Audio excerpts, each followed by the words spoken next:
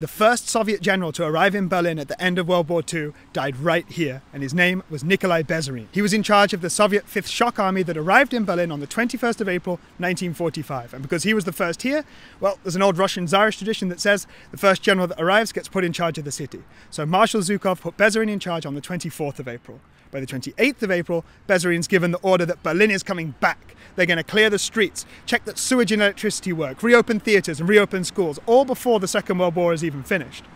At the same time that this is happening, though, Soviet soldiers are taking revenge for the war of annihilation on German civilians. They're going into people's homes. They're taking radiators, they're taking the kitchen sink, they're taking jewellery, anything of value. Soviet soldiers even put up signs saying that Germans have to relinquish their belongings to the Soviets. They even set up stations where they can come and save the soldiers the hassle and just leave their valuables there. Berzarin was riding his motorcycle on the 16th of June 1945 when he came to this crossing and crashed into a truck and died.